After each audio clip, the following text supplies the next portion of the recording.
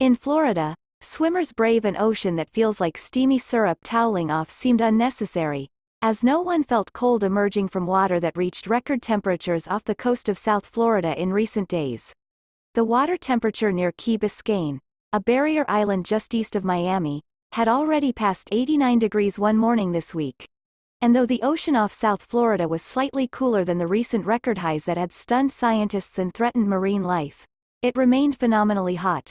But on this serene patch of the Atlantic coast, it was still a summer day at the beach, when nothing satisfies quite like a dip.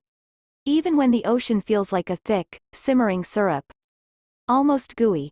I like it warm, shrugged Niki Candela, 20, a Miami native, moments after a powerful siren warned of approaching lightning. Few of the heat-dazed people on the largely empty beach paid it any mind. The shore, usually clogged this time of year with rotting clusters of seaweed, was pristine, no longer menaced by a huge sargassum blob that unexpectedly shrank last month in the Gulf of Mexico. The shallow water was a crystalline teal, rolling oh so gently, not a cresting wave in sight.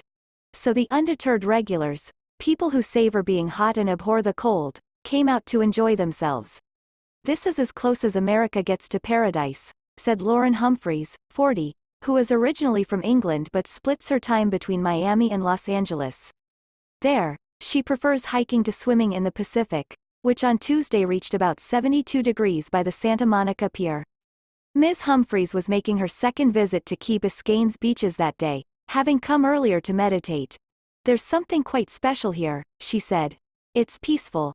Off the coast of neighboring Virginia Key, measurements from the National Oceanic and Atmospheric Administration showed that the water temperature peaked at 90.5 degrees Fahrenheit on Monday, and the air temperature at 87.6 degrees. On Saturday the water temperature at that location reached 92.5 degrees, a record. The water in South Florida is always warm this time of year, but unusually so this year, with 6 record high temperatures measured off Virginia Key this month. The sea surface hit 98 degrees in some areas of Florida Bay last week. The average ocean temperature in Miami in July is around 86.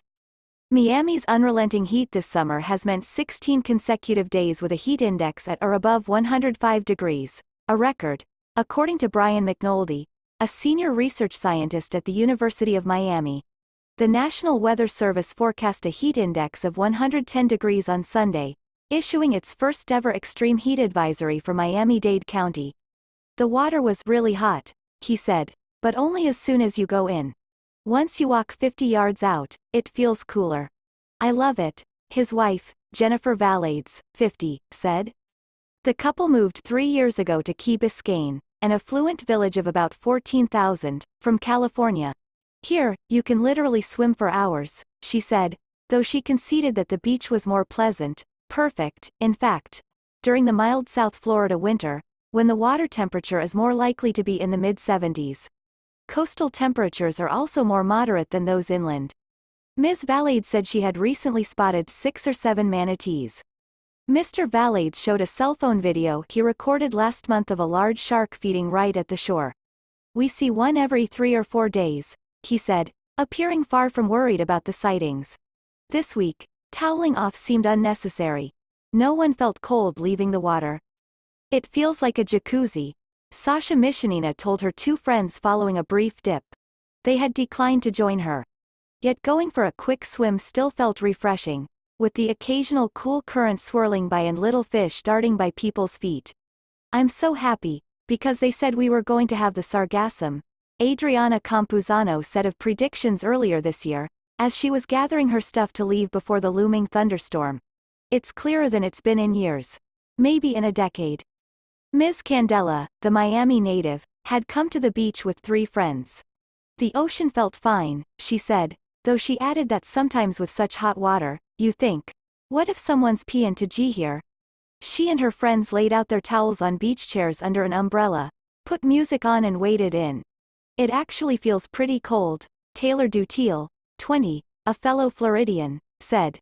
"It's a good change," said Benny Perez, 22, who is from Chicago, where Lake Michigan was far cooler that day. The siren blared 3 more times, signaling the end of the lightning threat. Not a raindrop had fallen. The four friends stayed in the water, chatting and laughing.